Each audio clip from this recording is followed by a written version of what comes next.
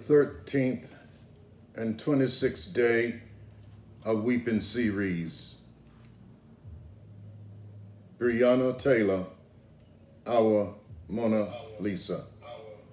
There exists a story I wrote about you, BREONNA, a sequence after your untimely and most ungodly death by tyrant hands of a employed tyrant or tyrants.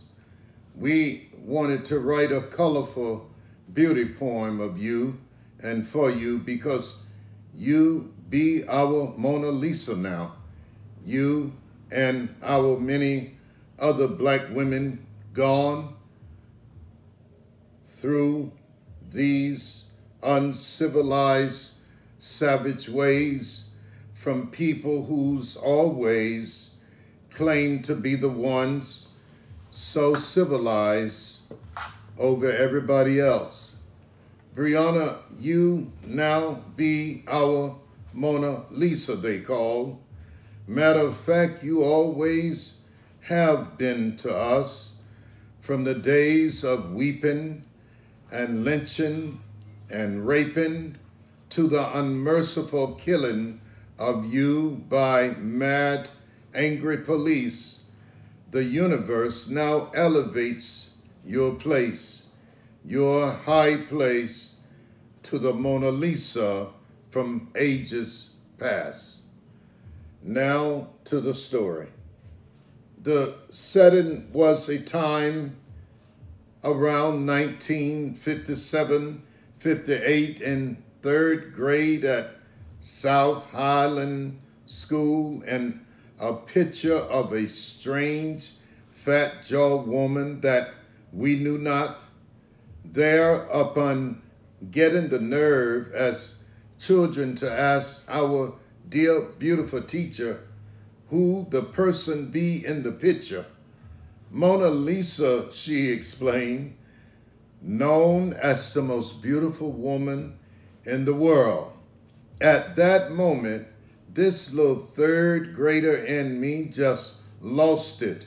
Raising my hand, utterances of truth flowed from my insides. Teacher Crawford, not possible, said I. My mama, my aunts, and 5 sisters all look better. And Miss Crawford, you too more beautiful than this picture, this lady. How can this be?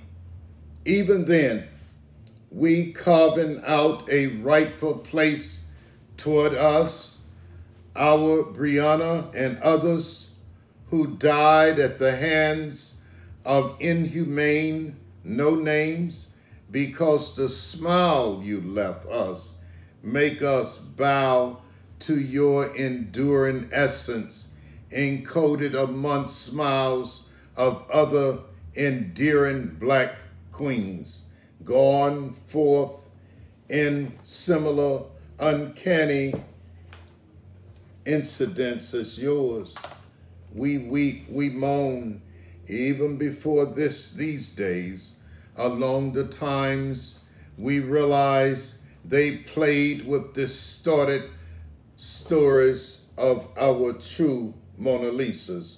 We took upon ourselves to name and rename, beginning before beyond with Nefertiti, not knowing then that you would sit in her seat amongst the most beautiful, refined women from us in the world.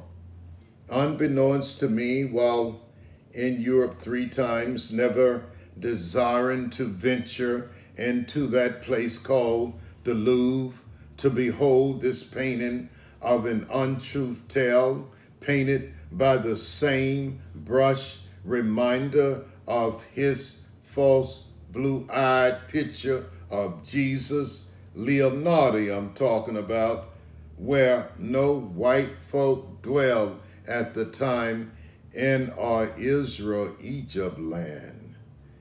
So in your stead, even before you went from us, me searching out many of the museums and shrines of actual black Madonnas and childs, even there before Christ, charting a tour around other museums over Europe with stolen African artifacts upon reparation judgments, the universe would create a give back acknowledgement role. Queen Nefertiti, from Isis to Nefertiti, to your divine essence, our Mona Lisa's coming home to represent a triumphant rest.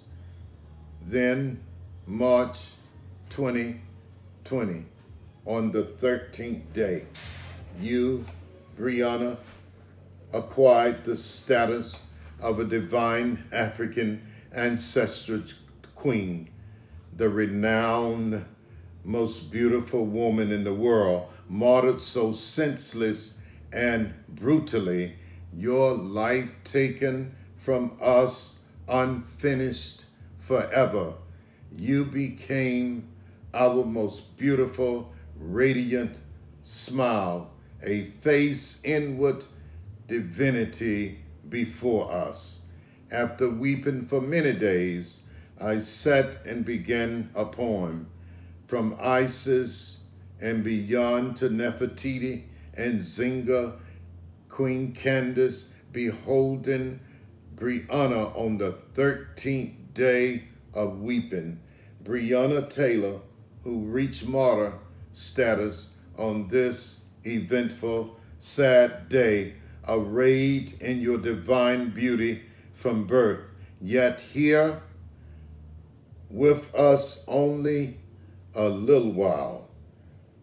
Your beauty, BREONNA, was the beauty I saw in the 3rd grade. We as children defending your place then, the place of all black women on this sojourn.